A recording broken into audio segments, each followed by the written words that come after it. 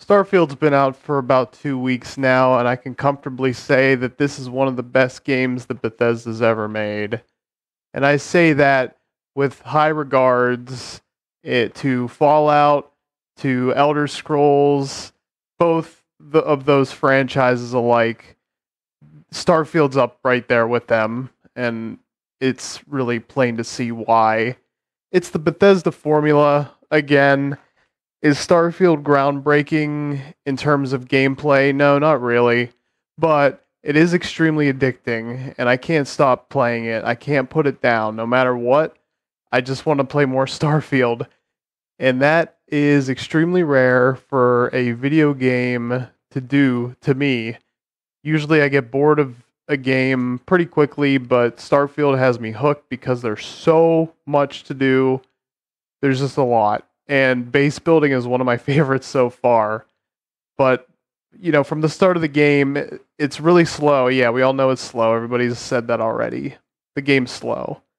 But once you get past that, once you hit about 3 or 4 hours, you're really given an entire universe to explore in terms of, freewheeling gameplay. You can go do anything. It's an open universe. It's not even an open world. You fly wherever. You establish bases wherever. It's a fun game, and it riffs off of No Man's Sky quite a bit. But that's okay. That's just fine. I think it's really good. I think that Bethesda is taking that formula and making it their own, and kind of dumbing it down. Not dumbing it down, but making it more compact and less travel oriented, because in No Man's Sky you're flying around in the ship, and you're manually controlling it, which would have been cool for Starfield to have, but I can understand the scope of the game isn't exactly built for that. This is a Bethesda game, there's loading screens, so we kind of have to deal with that. But there's so much to do in this game, and so many people worked giving this game really. They were grading this game really fast, and I thought that was kind of disingenuous because it takes a while to really get the feel of a Bethesda game, how it plays, and where it really ranks amongst the other Bethesda games that people seem to love. And this one is no different. This one is truly a work of art. I don't know about a masterpiece, but it's definitely a Bethesda masterpiece.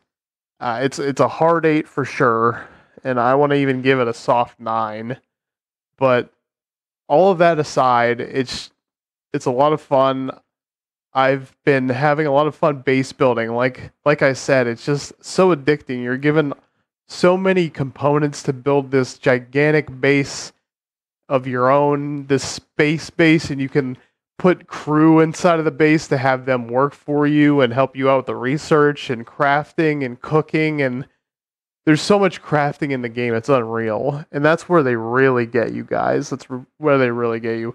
Crafting and the base building mechanics. People are, talking about them badly online and how it seems to be a ripoff of Fallout 4's base building.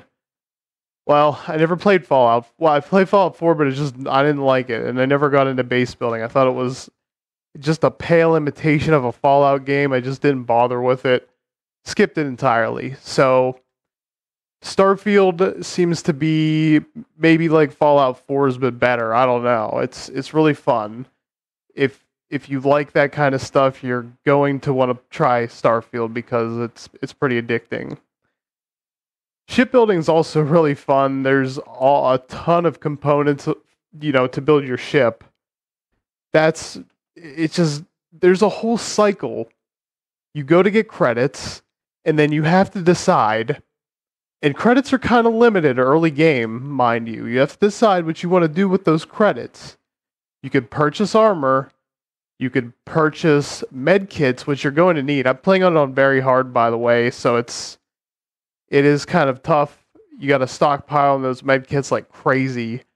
You can spend it on ship upgrades. You can spend it on materials to help build your base. You can, I mean, there's so many other things you could do. You could spend it on weapons. You can, build another ship. You could, I barely even scratched the surface of the game, and I'm nearly like 90 hours in, I think. So I'm not even done with the main story. I've been so distracted from the main story that I'm not even getting around to it. I'm level 26 right now. And whenever I do some of the main story, it's like the levels are so low. So I don't know. I'm taking my time. It's one of those games where it really gives you a lot of freedom, and I really like that. Bethesda did such a good job with the launch of this game. They really promised that there weren't going to be any game-breaking bugs, and so far, aside from some poor optimization issues, that's pretty much true. I haven't seen anything groundbreakingly bad in terms of bugs for Starfield. There's been a few, of course, like, an enemy freezing or just something stupid, just something getting stuck in the air. Typical Bethesda goofiness. But what can you ask for? I mean, you're gonna see it either way, and that stuff's gonna get patched out too. They're gonna keep on fixing the game, and that's what's great about this. I think that years of support down the line, official mod support's going to make this game really, really, really shine as a Bethesda title. And yeah, I just wanted to give a quick review, an overview of how I really thought about this. And if you want me to see more videos on Starfield, please let me know. Thank you guys, and I will see you next time.